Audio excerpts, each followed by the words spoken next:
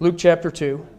And it came to pass in those days that there went out a decree from Caesar Augustus that all the world should be taxed.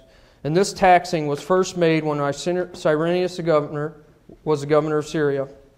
And all went to be taxed, every one into his own city.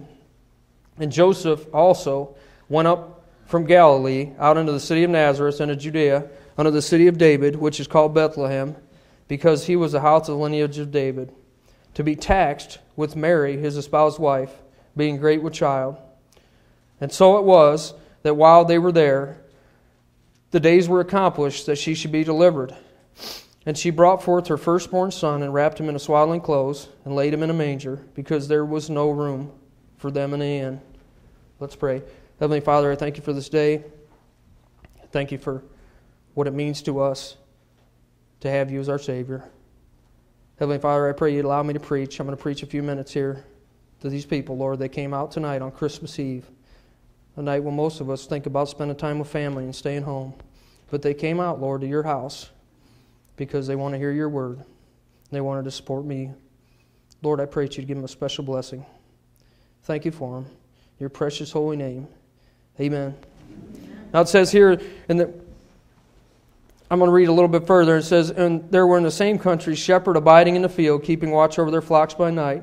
And lo, the angel of the Lord came upon them, and the glory of the Lord shone around about them, and they were sore afraid. And the angel said unto them, fear not, for behold, I bring you good tidings of great joy, which shall be to all people. For unto you is born this day in the city of David a Savior, which is Christ the Lord. She brought forth her first son and wrapped him in swaddling clothes and laid him in a manger. If she would have only known that 33 years later, 33 and a little bit over, some years later, that those swaddling clothes, that represents something else. I think the reason the Bible is full of things where it shows you different things, and different things lead into different things, and God tries to show you Jesus through everything. Every single book in the Bible, He tries to show you His Son.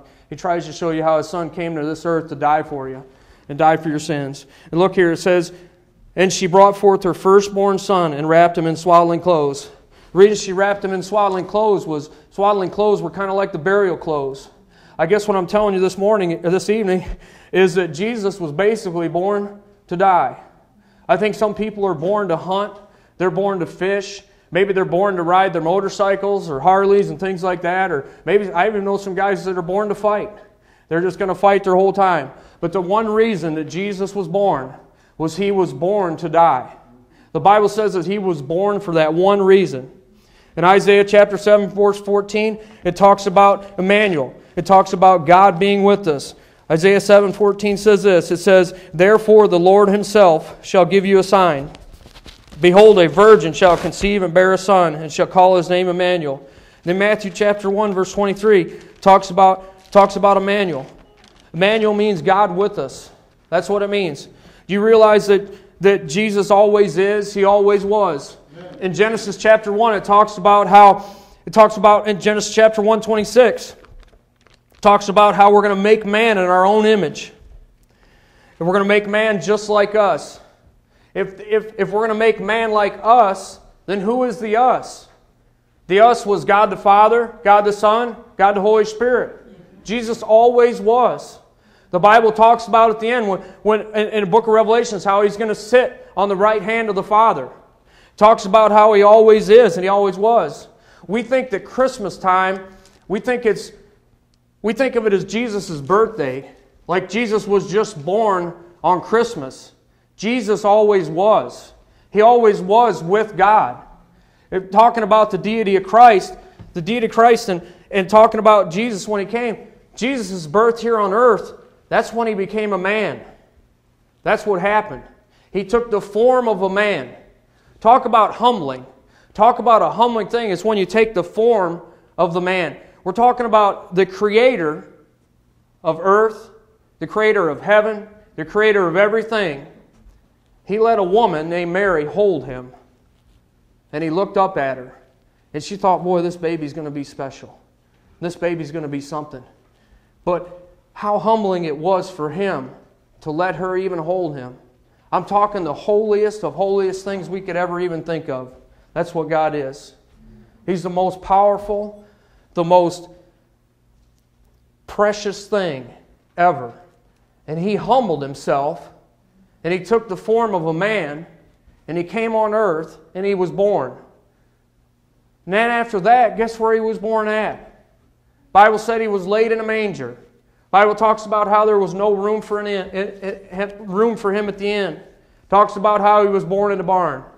You mean to tell me that God, the Creator of the earth, humbled Himself, came down here on earth, was born of a woman, and then to boot, He was born in a barn? I remember when they had the royal wedding on TV and everybody was going crazy and watching it. All the pomp and circumstance. When the king and the queen, prince, princess, and remember when their baby was born, how crazy they went? Our king was born in a barn. Humbled, came down here on earth, took the form of a man. The Bible says that Jesus was God in the flesh. Some say Jesus was just a man. Some people say that He's just a person. He's just a man that walked around. I'm telling you, He always is. He always was. He always will be, the Bible says. I'm telling you that He came down here and He was born to die. When they said in the Bible, when they said in the beginning in Genesis chapter 1, they said, let us make man in our own image. See, the deal was that man kept sinning and sinning and sinning and doing things wrong. No matter what, it seems like to me, it seems like if you look at what God makes, the earth, trees, animals, things like that, they don't have a lot of flaws. The trees die, a new one springs up. I paint a car, it gets rusty. I fix something, put a new part on it, it gets rusty. It wears out. I change some brake pads, they get worn out. We paint this paint, in 10 years it'll be wore out. Put a new hinge on the door, it'll be wore out. God created everything. So God basically, everything, what I'm trying to say is everything that man makes is imperfect. So God looks at man and He sees that man keeps sinning, and every time man does something wrong in the Old Testament, he has to come forth and he has to give an offering to pay for his sin. God's not going to be a liar. God's not going to be mocked. God says that when you have sin and when you commit a sin, you have to have an atonement for that sin. Basically, that sin has to be paid for with blood. So in the Old Testament, man would commit a sin and they'd say they're sorry to God. They'd kill an animal, they'd burn it on the altar. God would smell that and He'd know that they were asking for forgiveness. He would give it to them. Well, pretty soon it got so bad that mankind was just getting so wicked and so evil that no matter what they did, they couldn't find a sufficient offering to take place of their sin and pay their sin debt. They couldn't find anything worth enough. They couldn't find anything that actually told God they were really sorry. So God decided that we're going to have to do something. Somebody's going to have to go down there and pay their sin debt. There's no one sufficient to do it. There's no man sufficient that can do it. And Jesus said He would do it. He said, I'll go down there. I'll be born of a woman. I'll take their sin. I'll take their sin and I'll take it to the cross with me. And when I'm nailed on the cross, I'll be the sacrifice for their sin. And no one else can pay that sin debt but me. And all they'll have to do is they'll just have to accept me as their Savior. Ask me into their heart. Trust me with their salvation. He said that's all they're going to have to do. Amen. There was nothing just. There was nothing good enough. Jesus was born to die. The Bible says there's one way into heaven. That's through Jesus. There's only one way. You can't jump high enough. You can't save up enough money. You can't work hard enough. You can't build a ladder into heaven. No matter what you do, there's only one way, the Bible said, and that's through Jesus. Jesus was born to die. He came down here and He humbled Himself because that's how much He loved us. I had an opportunity to talk to a guy a couple weeks ago. Actually, a guy came here to the church and he was working on the church. And he can't believe what he's went through in his life. And he can't believe the things that's happened to him. And he said, sometimes I get mad at God. Sometimes I get mad at God. Why did He do this to me? Why did He do these things? I have no idea sometimes why He does things.